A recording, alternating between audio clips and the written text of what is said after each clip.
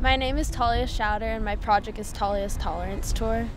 My project is a presentation based on my grandpa's Holocaust survival story, and I go to middle schools and high schools to share about the Holocaust history and spread awareness and tolerance. One of my main goals is to give a voice to those who didn't know that they had one and be able to stand up for themselves when they're in a situation where they experience any hateful actions or inappropriate situations so that they can speak back. This topic is really important to me because it's what bonded my grandpa and I.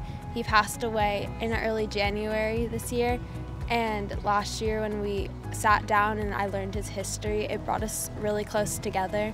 And so doing these presentations is a way for me to carry on his legacy. Tikkun Olam is important in my project as I'm able to reach the teens and make sure that they understand what the Holocaust was and are able to pass it on and spread more tolerance. Winning the Peter Chortek Leadership Award is extremely important to me. I'm going to be able to continue on with my presentations through my senior year and hopefully in college as well. And it's special because I know I'm honoring my grandpa by continuing with these presentations and continuing to share his story.